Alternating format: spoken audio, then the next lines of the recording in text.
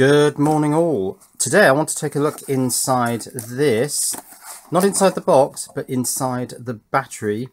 This is Wickes' 18 volt 5 cell lithium ion battery, and I bought this because, I bought two of these actually, because they were selling them off in a clearance sale for £1 each. They were also selling these off, which are the 10.8 volt 3 cell batteries. These were also just £1 each. Now I've taken this one apart. I have a video of the insides of this already. It has cell protection on a cell level, so if any cell goes below voltage or above voltage, it shuts off the charge and or discharge Mosfets. Let's take a look at what's inside the 18 volt pack.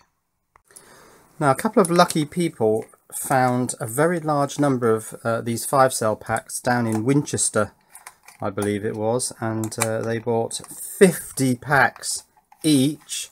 That's a lot of cells. That's 250 cells each. Because the cells are only 1.3 amp hours, I kind of figured I didn't want to go too crazy, because they're not exactly the most high capacity cells one can get. And there we are, we're inside. Does this come away? Yes, it does. And oh, well, there's not a lot in there. Let's get in a little bit closer.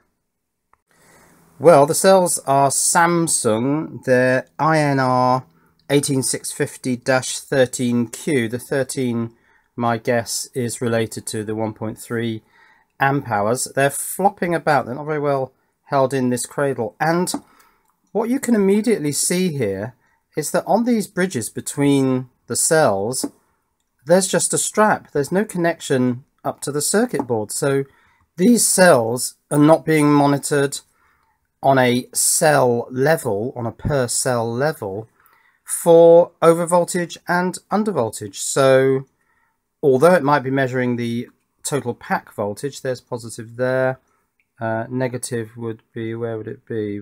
It would be over in this corner. So that's very interesting.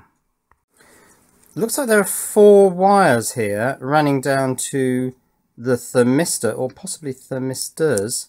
I'll just see if I can get that off and see if it's got 2 thermistors, which would be a bit weird.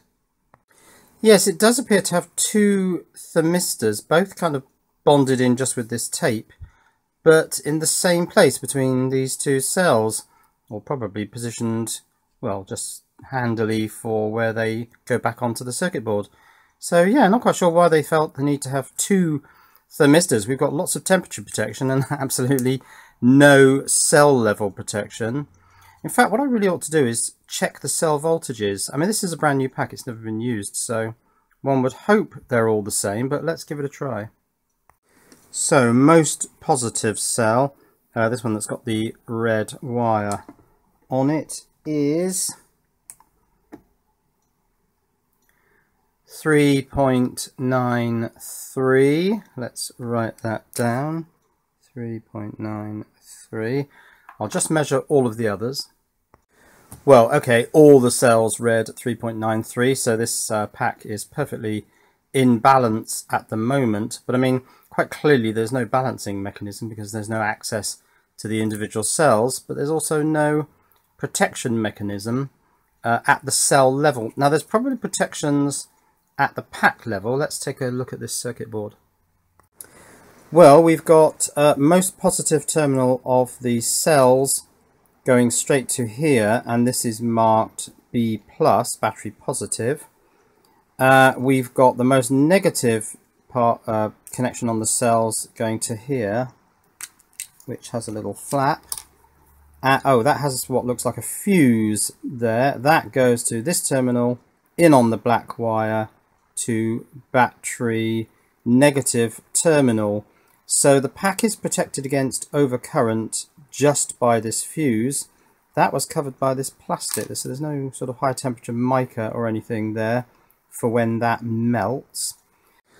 Interestingly, either side of the fuse there's one of these little plastic pieces. Now they say P F on them, which I've looked up and is phenol formaldehyde. So is that a high temperature plastic? Is it designed to take the heat of this fuse blowing and the plastic won't melt or catch fire? This apparently is very similar to Bakelite. We've got a T2 terminal here, which is either something that the charger uses or that the power tool itself uses. We've got a C plus here. Now, could that be charger positive? It does appear to come into this pad, and that appears to go into... Now, this is a Mosfet. You can tell that because we've got four pins all connected together here, 3 connected there, and an odd one, which will be the gate. So that goes into here, and that goes out to this track, which looks like it goes through those 2 diodes to battery positive. So yeah, to my mind, what it looks like is the charger input comes in here, it goes through the Mosfet if it's turned on, and through these 2 diodes, are the positives this end? Yeah, they seem to be, the cathode, sorry, and into the battery pack. So this is a charging cutoff. So if this is controlled by this other chip, then we're cutting off the charger. Presumably this chip is looking for a certain potential across the cells, all 5 of them. We can't measure the cell voltages individually, and cutting off the charger when the pack reaches a maximum. Now there isn't, by the look of it, no, because there's only this fuse, there's no undervoltage cutoff, so it's relying on the power tool to do undervoltage cutoff. Overvoltage cutoff, yes, is done by electronics, so the charger doesn't have that circuitry. The battery does, but it doesn't seem to have a lot else. There are a couple of positions here for some LEDs, and I'll just get the lid of this thing, because in the lid there are a couple of sort of moulded holes there, but they're just covered by the Wickes sticker. There's also this larger hole here, which probably coincides with whatever this cutout is here. Could that have been a button, maybe? Perhaps press it to check the level of the battery, but none of that is implemented. It's all been not fitted.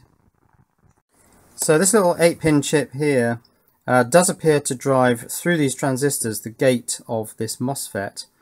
This is something like a DG or a DC or even an OC 1618, but I can't find any data on it. But it's almost certainly going to be monitoring the pack voltage, and then when that goes above a certain amount, it shuts off this Mosfet. I've been looking at where these 2 thermistors connect, and they both appear to connect together to ground, I think it is, and then the other connections go to T1 and T2, but the T1 connector is not actually fitted. So although the connection to T1 does go off somewhere else as well, it goes down that little tiny track down to there, so somewhere in amongst this lot. So yes, I suppose the T1 thermistor, although it's not being looked at by either the charger or the tool, it could be used perhaps to cut off the charge MOSFET if the whole pack goes over temperature. Well, I say the whole pack, this point here goes over temperature, but it is a bit odd to see those 2 thermistors in here with so little other control circuitry. I was just interested in whether this 78L05 was actually powered up, but given that the date of this is 2015 and it's never been used since then, I can't imagine that these batteries, these cells, would be able to run a 78L05, even just the quiescent current of it, for 4 years. And in fact, it does appear that the V-in pin comes through this little diode, this MELF diode, through a couple of 100 ohm resistors in parallel from the charger input. So it appears that that 78L05 5-volt voltage regulator only powers up when you put a charger current in. That powers up, and then presumably that powers all this circuitry, and will cut off the charger when the pack voltage reaches a high point. How that state is maintained, I can't think at the moment. Oh yes, of course it is maintained, because the charger doesn't actually cut off its output. so that regulator stays powered up from the charger voltage even when the pack goes over voltage, and it turns this Mosfet off. Is that the Mosfet there? That's the Mosfet there. So that's it really. There's not much more to learn about this pack. It's super primitive, but is this safe? Is it safe to charge a pack with no individual cell monitoring? I mean, if these things got out of balance, I still don't quite understand the mechanism for cells going out of balance. It must be tiny amounts over numerous charge and discharge cycles. So maybe they just figure that it wouldn't happen in the lifetime of this battery pack. But yeah, you could potentially take cells well under the minimum 2.5 volts or whatever the minimum has been chosen to be, or well over 4.2 if these things got out of balance, but maybe they just don't very easily. Anyway, I certainly won't be using this as a power tool battery pack. I'm going to strip the cells out of this, pull off these welded connectors. I'm looking into a welding technique that I want to try and use with nickel strip, so hopefully I can weld some nickel strip onto my own packs.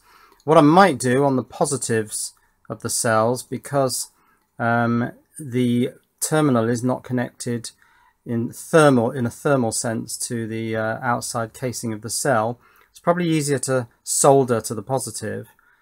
So I might solder to the positive and run little fusible link wires to a bus, but I do want to weld to the negative because it'd be extremely difficult to solder to that because of heat dissipation into the cylinder of the cell. So I'm looking into all those things.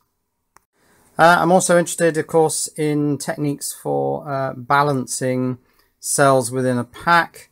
I'm currently liking my cell to pack technique using the little transformer based oscillators, so I'll be looking more into that. But yes, at some point I want to strip all these out and build my own pack. But for the moment, this Wickes 18 volt battery pack doesn't have a lot in it. Cheerio.